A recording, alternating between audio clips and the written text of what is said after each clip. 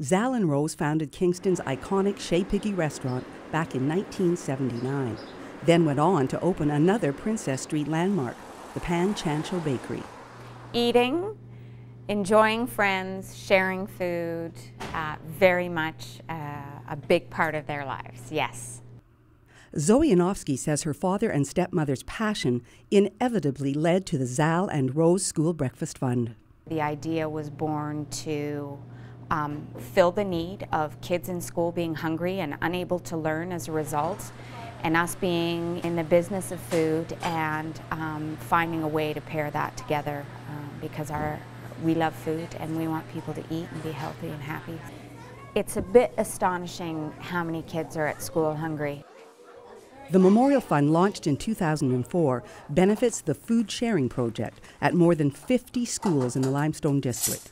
Principal Brenda Moore runs the project and says it's filling a real need. It's filling tummies. We know that you can't teach a child anything if they're hungry.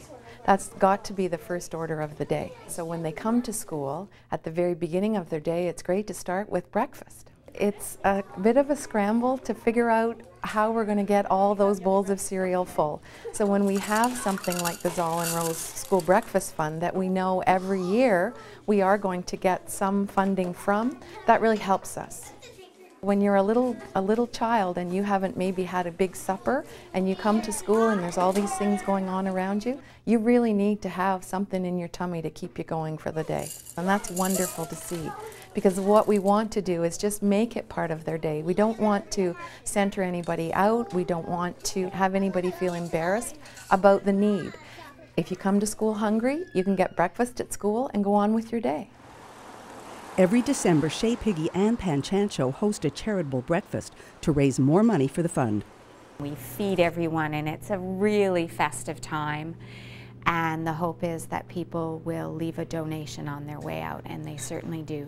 They really do, in droves. And each year it has grown and grown and grown, and we've been able to give nice big checks to the Food Sharing Project every year. And of course it's an endowment fund, which means that when you have a fundraiser, the money isn't gone the next day. It means that it sits, it's invested, certain amounts are given yearly, but it grows in perpetuity, so it will live on forever. From a small nest egg of $20,000, the Breakfast Fund has grown to over $160,000. Zoe wishes more people knew about the Community Foundation and the idea of endowment funds. It's a fantastic idea because you don't have to start from zero every time.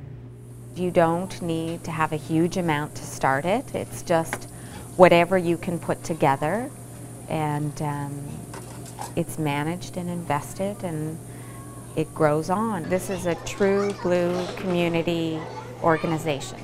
We happen to be involved in feeding people because that's what we do and that's what we're good at. And what better way for Rose and Zal to give than to feed children in school? Food was everything for them.